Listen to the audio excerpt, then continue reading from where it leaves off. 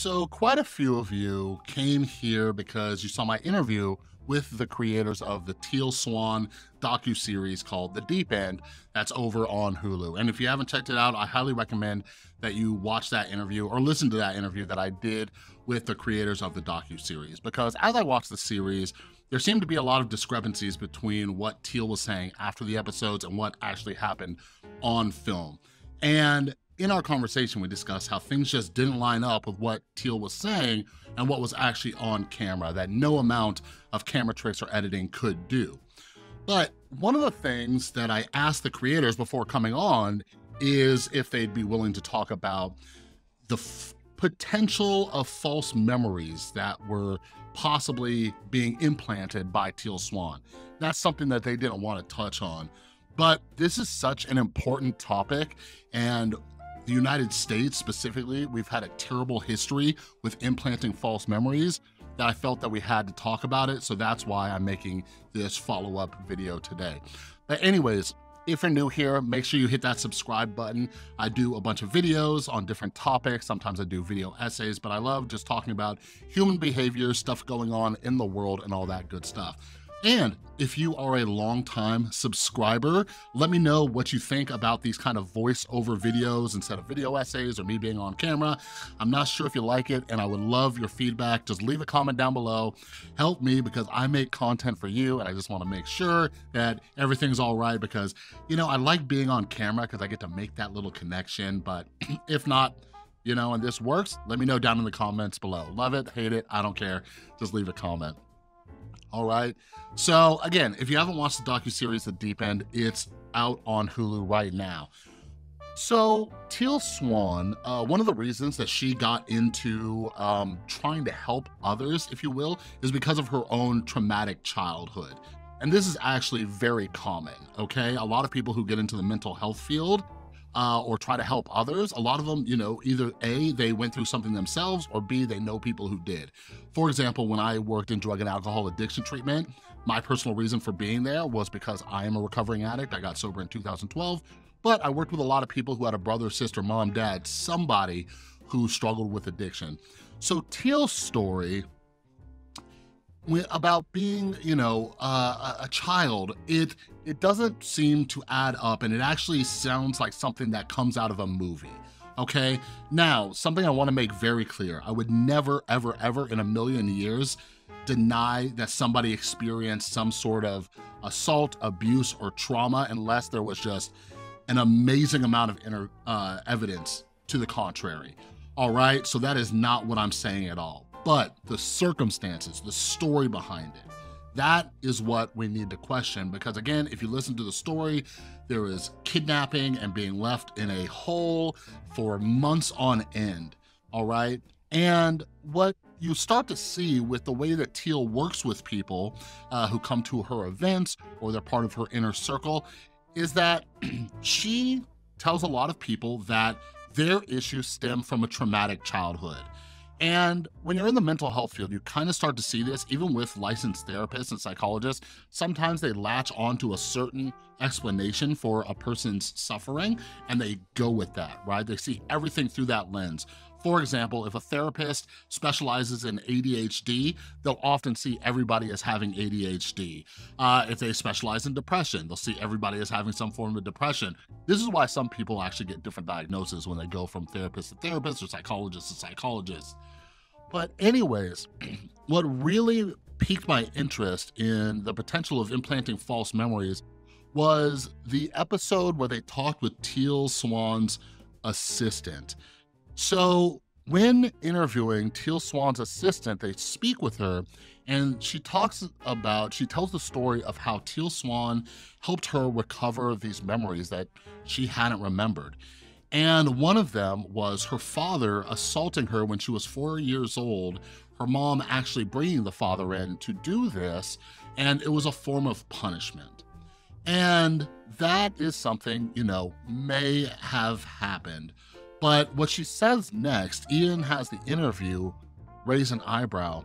She says that at her family events, so not just her immediate family, not just her mom and her dad, but her entire family, like extended family at events, when having a barbecue, they would take the children and put them on the barbecue pit, okay?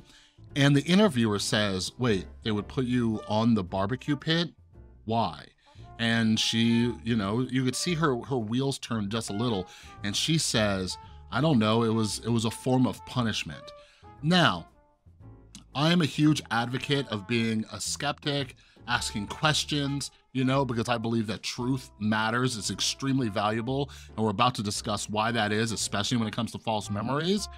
But instantly, you should be asking some questions, okay? Because this is something out of the ordinary. Parents putting children on barbecue pits, okay? This isn't like spanking. So putting children on barbecue pits, what's that? To burn them, to punish them. The first question people should be asking is, why are there no scars, okay? But that question either isn't asked or isn't addressed. But as Teal's assistant goes on, she starts to explain how her mother got concerned, and her mother actually flew down to Utah to get her daughter, and she called the police because, as you probably know, Teal Swan gets accused of running a cult. Well, the daughter actually ended up confronting the mom about the abuse that she endured as a child, and she said that her mother denied it. Now, this is when false memories look a lot like conspiracy theories, okay? So I recently just finished an amazing book, probably one of my favorite books on the psychology of conspiracy theorists. It's called Suspicious Minds. I highly recommend it. But one of the chapters, it discusses how when dealing with conspiracy theorists, no matter what happens, it just makes them believe it anymore. So when you deny a conspiracy, it's only more evidence of the conspiracy. So what happens when false memories are implanted, it's the same thing. The denial is only further evidence that it happened. And that's why I wanna tell you, or ask you even, to please go out and buy a copy of this book titled Mistakes Were Made But Not By Me. It's by Carol Tavris and Elliot Aronson, okay? This is the best book I've ever read on cognitive dissonance, false memories, terrible practices in therapy. But the chapter I wanted to highlight specifically is about false memories, and it actually dives deep into the Satanic Panic. So in the previous chapter of the book, before it gets into Satanic Panic, it talks about a man named Benjamin Wilmerkirski. I can't pronounce his name correctly, but it's something along those lines. But he published a book titled Fragments in 1995, and it was his story about being a Holocaust survivor. And he talks about a lot of specifics from where he came from, the camp and everything like that. Well, eventually it was found out that this story was completely fabricated, but it was not done intentionally. The man had false memories and he confabulated this story, but nothing checked out. When they went to fact check all of this information, all of it was false. So in the book, Carol Tavris and Elliot Aronson, they end up talking about how some people have this sort of imagination that causes a problem. And here's a quote from the book talking about what they call imagination inflation. For those who are trying to remember something that never happened, writing, analyzing dreams, and drawing pictures, techniques that are staples of many psychotherapists, are all methods that quickly conflate imagination with reality. Elizabeth Loftus, a leading scientist in the field of memory, calls this process imagination inflation, because the more you imagine something, the more confident you become that it really happened, and the more likely you are to inflate it into an actual memory, adding details as you go. Scientists have even tracked down imagination inflation into the brain using functional MRI to show how it works at a neural level. Juliana Mazzoni and her colleagues asked their study participants to tell them a dream and in return give them a false personalized dream analysis. They told half the participants the dream meant that they had been harassed by a bully before the age of 3, been lost in a public place, or been through a similar upsetting early event. Compared with control subjects who were given no such interpretations, the dream subjects were more likely to come to believe the dream explanation had really occurred, and about half of them eventually produced detailed memories of the experience. In another experiment, people were asked to remember when their school nurse took a skin sample from their little finger to carry out a national health test. No such test existed. Simply imagining this unlikely scenario caused the participants to become more confident that it had happened to them. And the more confident that they became, the more sensory details they added to their false memories, like the place smelled terrible. Researchers have also created imagination inflation indirectly merely by asking people to explain how an unlikely event might have happened. And this is what leads into the next chapter, which is on the Satanic Panic. So those of you who don't know, the Satanic Panic was not just this goofy thing that happened in the 80s.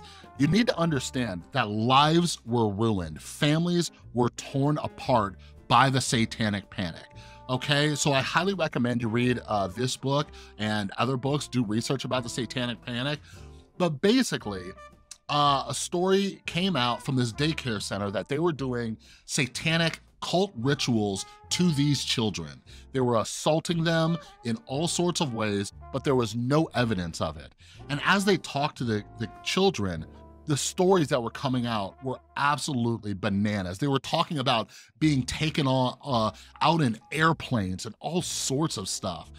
Well, during this time, it wasn't just the Satanic Panic, but therapists, there's often periods of time where something becomes hyped up in therapy.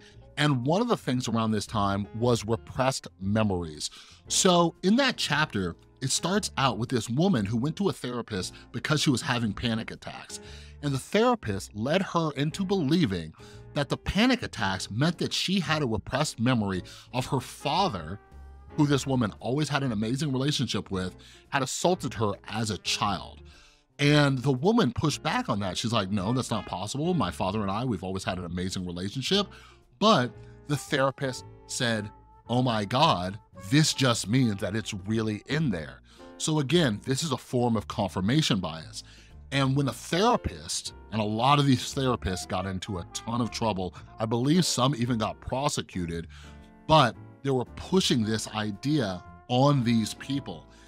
And what eventually happened was there were many, many trials where children were suing their families. They were suing their parents, fathers, mothers. They had to defend their reputation because therapists were implanting memories in these people. In the book, it says, under hypnosis, they said their therapists enabled to remember the horrifying experiences they had suffered as toddlers, as infants in the crib, and sometimes even in previous lives. One woman recalled that her mother put spiders in her private area. Another said that her father abused her from the ages of 5 to 23, and even did this to her days before her wedding. Memories she'd repressed until therapy.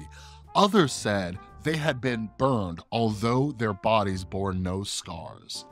So again, I think that's a good place to end that quote because it goes back to Teal Swan's assistant, okay? There are no scars. Now, again, I would never say somebody is lying about assault or anything like that, but we have to take into consideration false memories, especially when the stories are really out there. We have to start asking questions such as an entire family putting children on burn pits. Where you start to learn about the Satanic Panic is that they interviewed, like police actually got involved and they interviewed family members and nobody could verify anything of the sort.